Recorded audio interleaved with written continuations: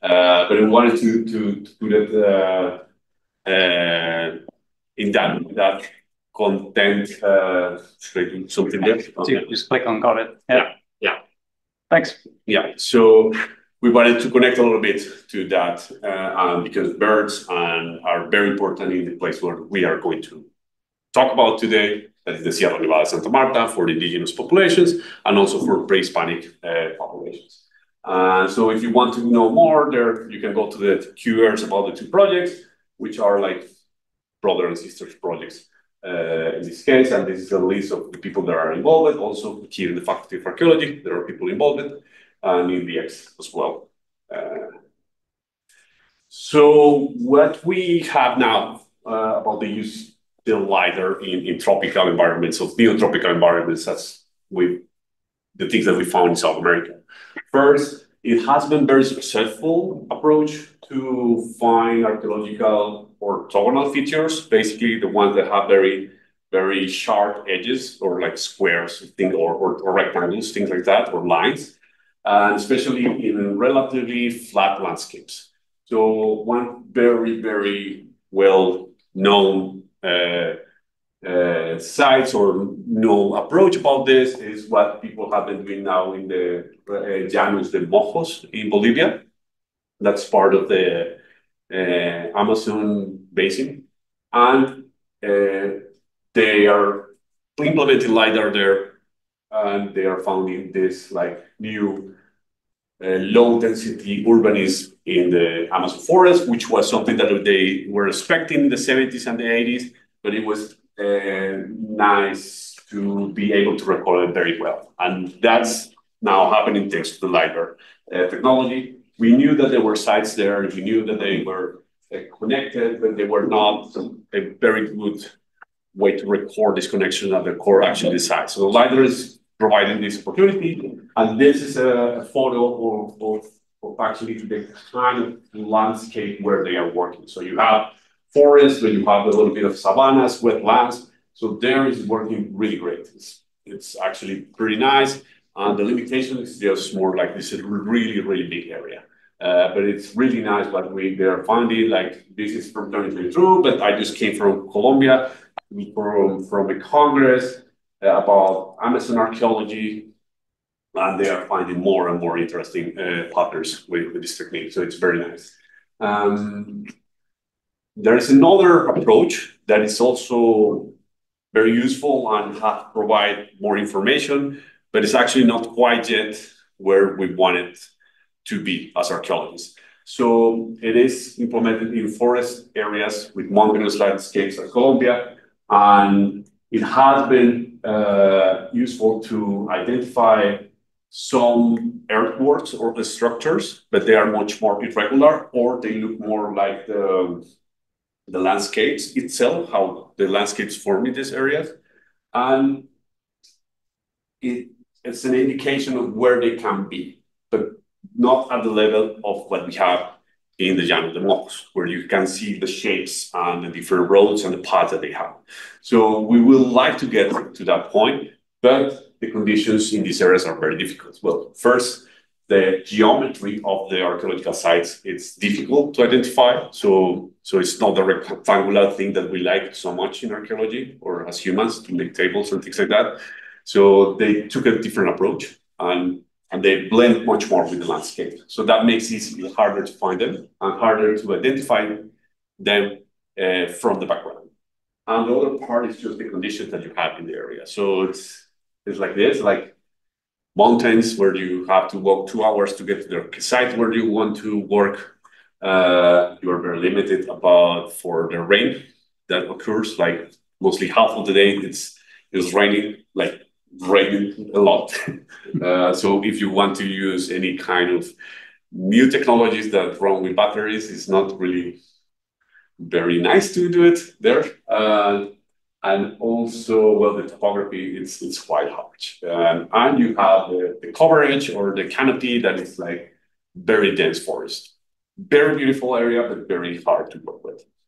But there are some colleagues that have been working and trying to do this, and they have this result that are actually quite good. They actually are identifying anthropogenic possible anthropogenic areas, so human activity areas that they think that they could be having more sites, but not defining precisely the structures that they have there. So it's very useful, very good work, but we want to go a little bit one step forward there. And that's kind of the things that we're trying to explore.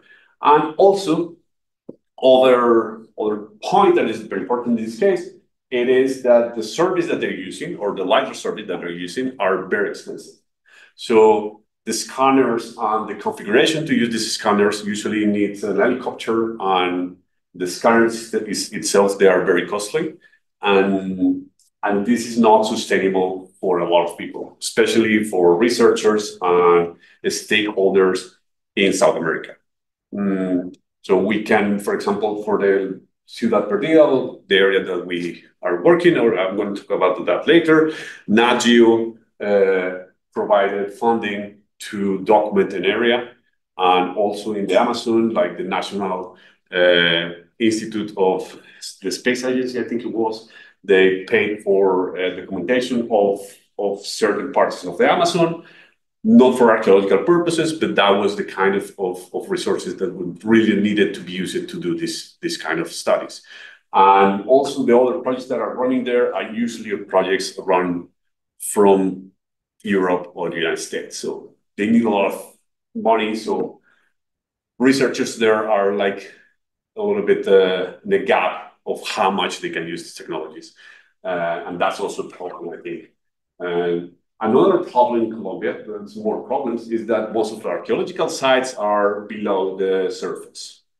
So we are actually quite lucky, I guess, in the cases that I'm going to present, because we do have some surface structures, but most of the archaeological sites also in this area are below surface, so are really hard to identify with LiDAR.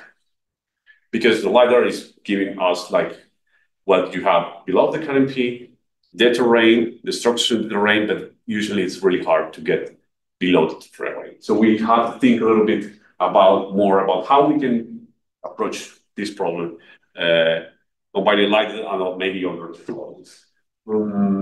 Also, just these photos. This is Ciudad Perdida of the Yuna. You will see more about this later because it's the area that I'm working right now. And these are kind of the sites that you find in Colombia. So I like this picture because they are going to start an excavation here. They're preparing, but usually you will see the archaeological site like this, just grass and covered like this. In the Netherlands, it's also very common to have that problem. And you also have, but when you start digging, you find this incredible archaeological record there that is still there and can be protected and studied. So it's not all bad. So the objectives about the project were 5 in general. So the first one was trying to assess the cost-efficient LiDAR data collection to monitor and document archaeological sites. So basically trying to think how we can make the use of LiDAR less costly, and most important, how we can transfer this knowledge to stakeholders in Colombia that want to use this.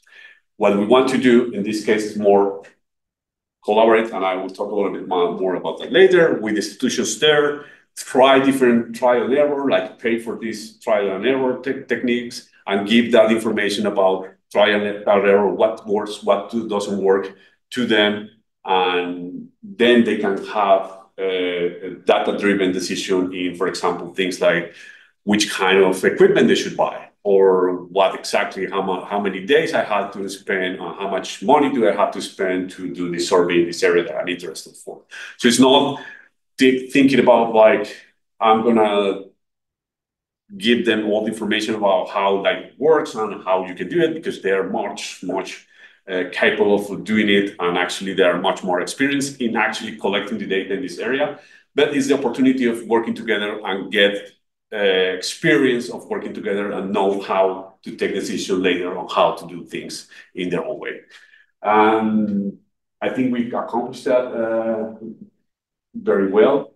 other part that we are doing is testing another automated methods for archaeological site detection. So far, we have using some algorithms to analyze LiDAR data, but we want to use that and in the LiDAR legacy data that is already there that some archaeologists have been analyzing. But we want to try other approaches to see if we can maybe find another patterns with more precision than has been doing before. Also, one of the things that we want to do is try to explore deep learning and combine the information in LiDAR, the very detailed information in LiDAR, with very detailed information in satellite imagery. So the idea is that we are not picking one or another source of data or technique, but rather thinking about how we can use the information that we get from LiDAR to inform us how to interpret much efficient kind of data that is, in this case, the satellite imagery or the multispectral satellite imagery that you can find with satellites for much more larger areas. So that's another thing that I will explore or present a little bit more later in the presentation. And other thing is trying to test hypotheses of how people in the past related to the ecology or other species in the area. And that's a little bit more focused in the part of in my investigation or my research interest in a theoretical level, I would say. It is like, and it's also drawn to some recent research in South America that found that most of the forests that we have there, they were probably made through the activities of humans from several years in the past. So basically saying that hyperdominant species of the forest that, for example, you see in the Amazon, they are correlating very well in the space with archaeological sites, which suggests that humans have been involved in shaping this landscape that we thought it was like primary forest, but actually it's like something that it looks more like intervened by humans for a long, long time.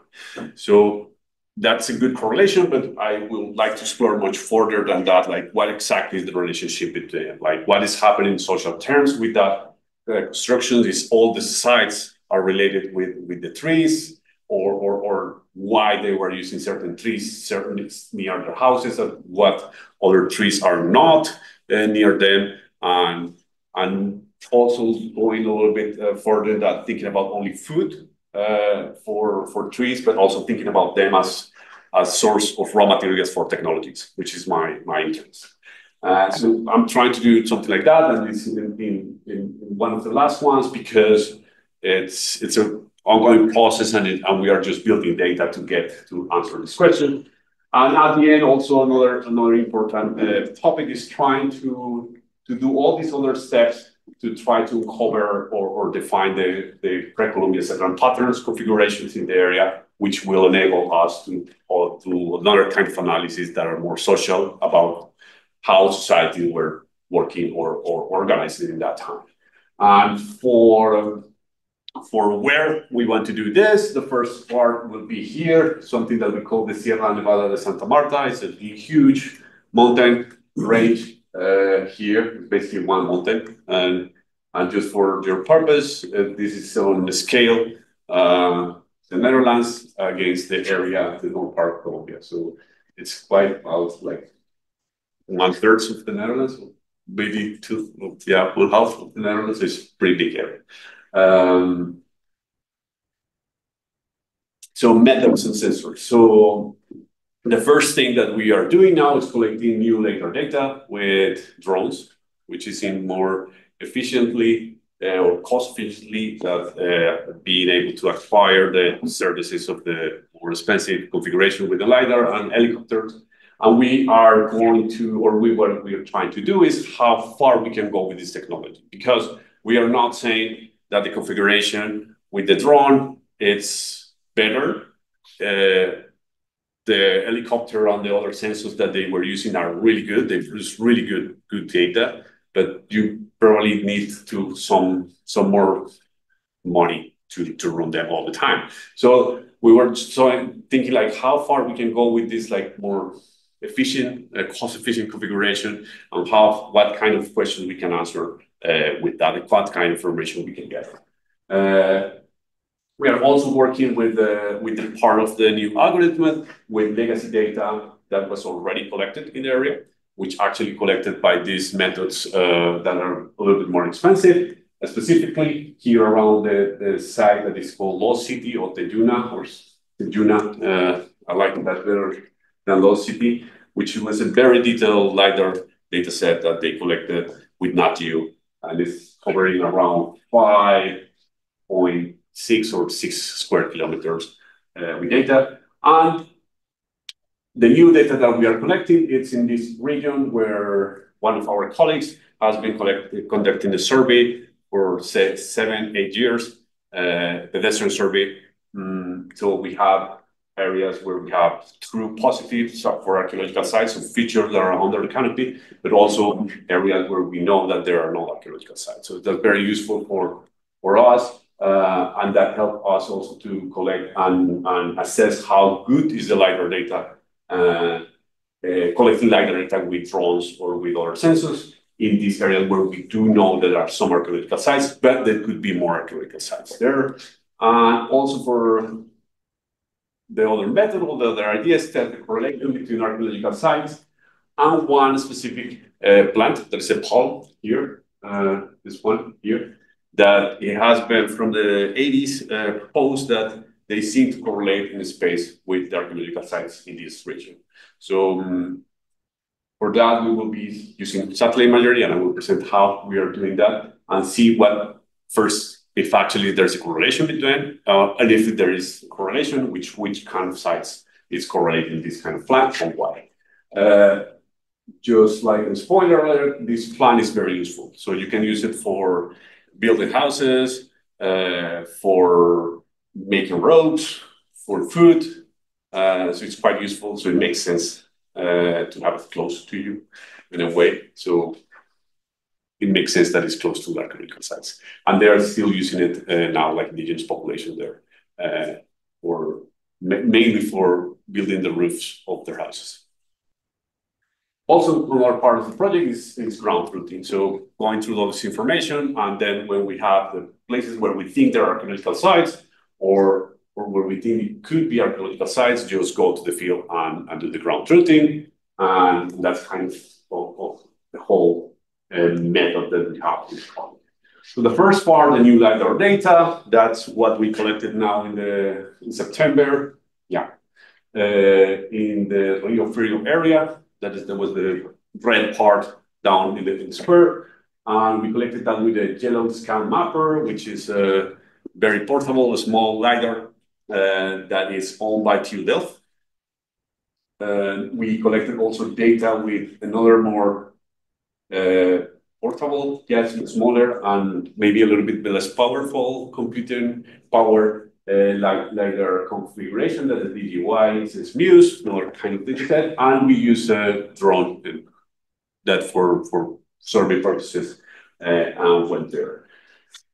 The big question with the new LiDAR, with this data from LiDAR was like, the first one was like, could we penetrate this kind of canopy? So this kind of things is what you see there, like you see trees. It is very dense. Like when we were seeing the data from the imager, it's like, we don't know.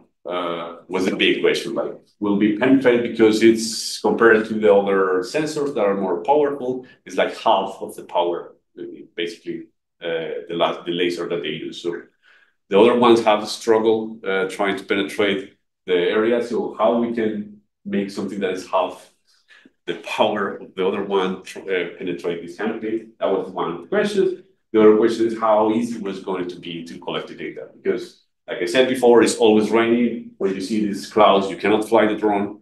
They can take the drone.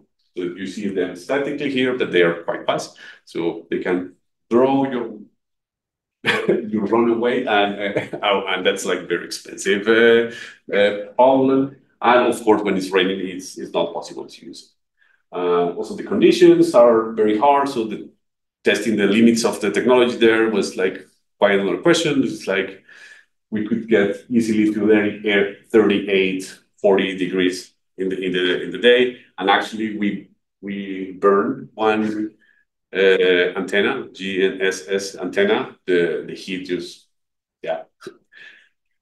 broke the whole thing. So that was the question, and also like we use some other technologies like this mule. That was the most important part of the whole field work, because that was the one that allowed us to bring the equipment to the places where we are working. And other things like power generator, because there's no light there. So all these things were putting together to collect this data. For the part of legacy LiDAR data or realizing that was like a little bit later, and this is just like short introduction of what kind of sensor they use. They use a more powerful sensor that is long range, so you can cover more area, but you need an helicopter for that. So this is the helicopter that they use, that you use to document the area, and it was an area that we know there are archaeological sites there, but the idea is to try to find more sites there. And for the satellite imagery, what we are trying to do, and this is one of the imageries that we are using, is trying to use it for the detection of the forest or the palms that they are there. So we got data from the Pleiades NEO instruments. It's a really good data. It's really high resolution, so 30 centimeters pixel in the panchromatic, and you also have some multispectral bands that's also good, but the resolution is a little bit less. But if we are talking about 30 centimeters, you actually can see differences in the forest there. So this is actually the same site. There's this terrace, if I'm not mistaken, is this one, big one, and this is what that we have, a little bit enhanced for color, to see that you actually can see the archaeological sites, because they are not covered in this case by the canopy, because it's a very important tourist area, and so everybody goes there. But we know that there are more archaeological sites around this place. So now the preliminary findings, like the big question, like could we penetrate the canopy with a small LiDAR in the drone? Yes, we did. That's good. And the other things that we were able to find some features. So like this is just a cut that we did in the area. We are still processing the data, but you actually can see the difference here. This is a terrace that we could see in the field. So we were able to penetrate that. That was very good, and also very good in terms of information of how much we can do that now with the drones and the LiDAR systems for drones that you are available now, and that was very useful for the stakeholders there, specifically for the National Institute for Archaeology, because they are now in the process of trying to purchase some equipment. So they wanted to know this information to see which equipment they could access and how they can use it. We also developed, or this is maybe not developed, but discover something that probably already other people discover.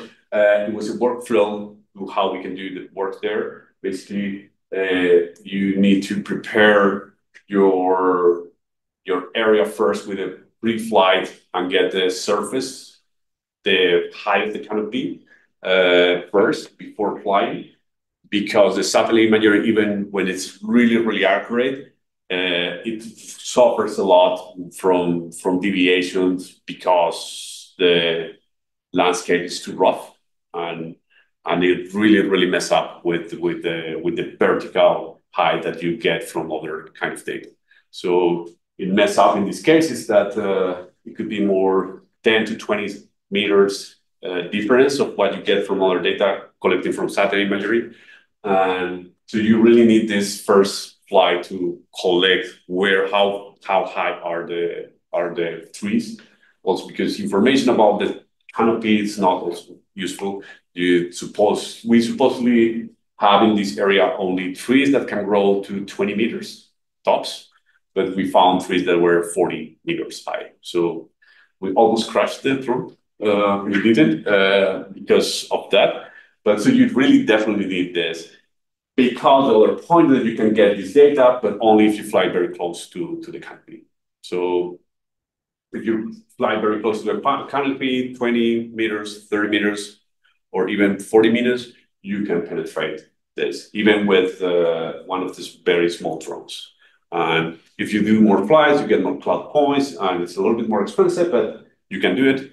And then the thing is you have to process in a moment the data from the canopy first before doing this process, and also battery charging. That was one of the limits there that we have there. We have we have batteries for 4 flights per day, and the limit was that we couldn't charge the batteries very easy because the site where we were staying, it was like 2 hours from where we were collecting the data, and we didn't have energy, so we had to go back in the night, charge the batteries, and go. So it was like more about planning. And also asking permission for people to fly. And I will come back to later because this is a sensitive area in Colombia. So it's very important to be or to have that in your workflow that it might take a while before somebody gives you permission to fly the drone, even though that you are not flying from or in the cross or in the field, but in another part, but you need to enter the area to fly. So work progress, we are now in an absolute geolocation for this data. We are working in DTN and DCM data for the area and trying to identify activity areas of detection. That's also another finding. We cannot get the precision that you have about the structures or getting the structures specifically with this kind of drone, but you can get with this kind of drones what people got in the past with the more powerful LiDAR sensor. So we can get activity areas where we can go there and do another kind of research or be more intense collection of data points with another kind of data set, for example, a terrestrial laser scan or something like that. So this is good for surveying. That's kind of the intake of this.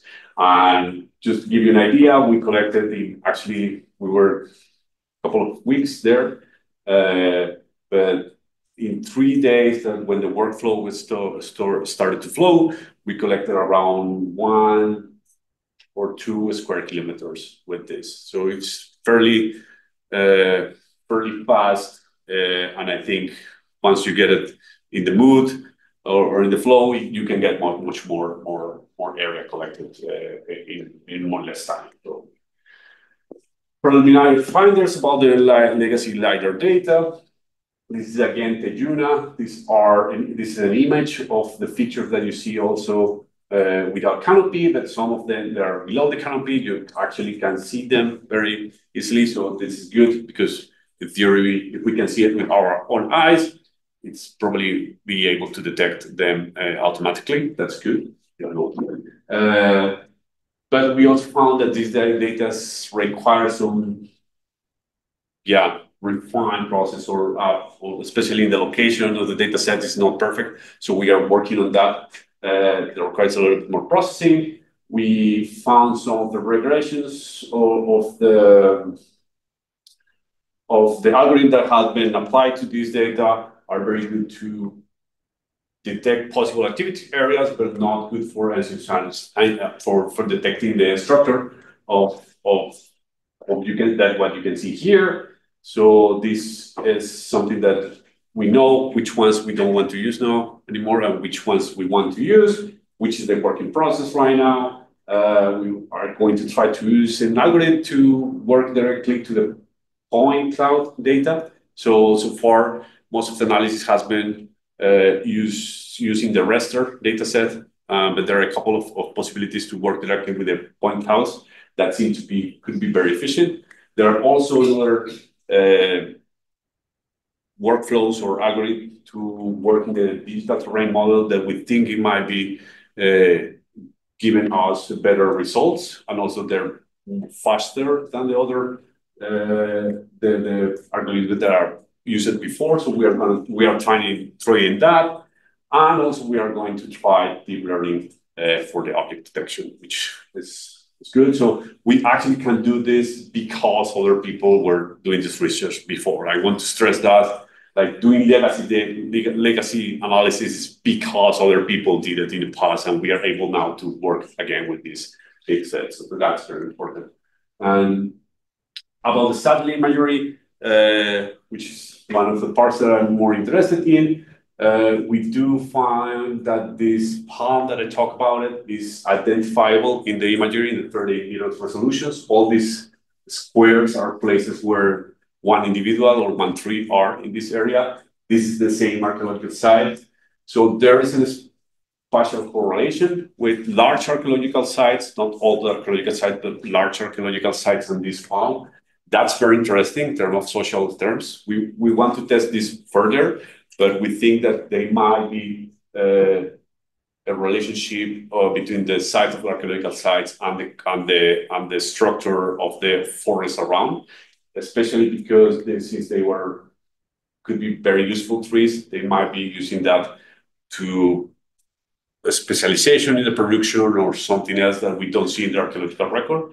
In Colombia, so far, you don't find things that were organic. So like it's really hard. The conservation of the soil is very easy and the temperature is very high. But we assume sometimes that they didn't have a specialization in some regard because we don't find them in the archaeological record. So analyzing these kind of trees can give us a clue, like things that we don't see in the archaeological record, but they might be there